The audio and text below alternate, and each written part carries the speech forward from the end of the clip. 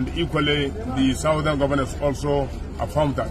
So we, as members of the NWC, we are also with the governors on what they have said, and that some minutes ago, the governors in the north have gone to the presidency and have just briefed the press that they are still on what they said with regard to the power shift to the south. So categorically, are you rejecting the position of the national chairman? No, you see, I said it's just an information he gave us, but it's not an issue that has to be deliberated on the floor of the NWC. It's an information, and all of us are entitled to our opinion. We are all Democrats, and we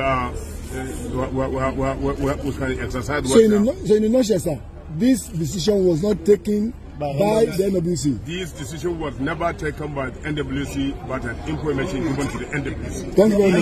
Is NWC divided? It has never been deliberated. Is NWC divided over this matter? Thank you very much.